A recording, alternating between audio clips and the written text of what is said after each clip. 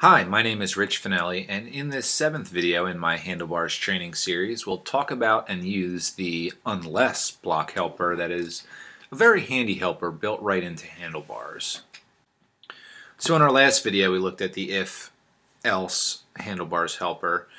And what we thought about is, okay, well, if we don't have the data point for location, we don't want the whereabouts to show up at all. So we created an if statement to do that. And then we even had like an else block.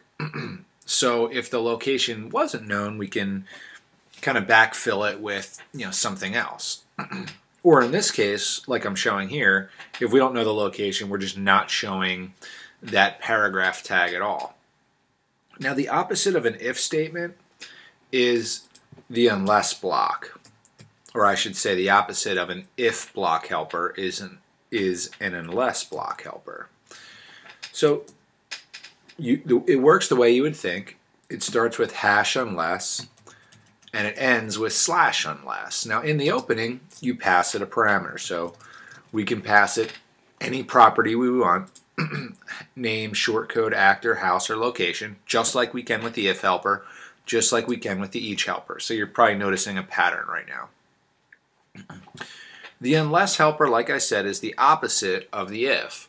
It's really, and I was always confused by, the unless, but if you think of it, it's really just like it's just the else part of an if statement.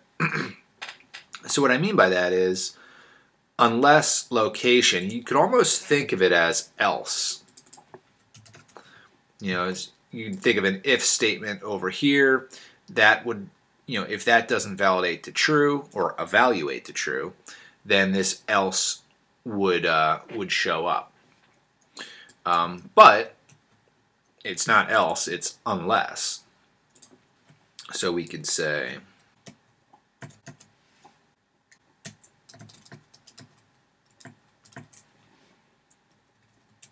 now if the location option validates to false, this will show.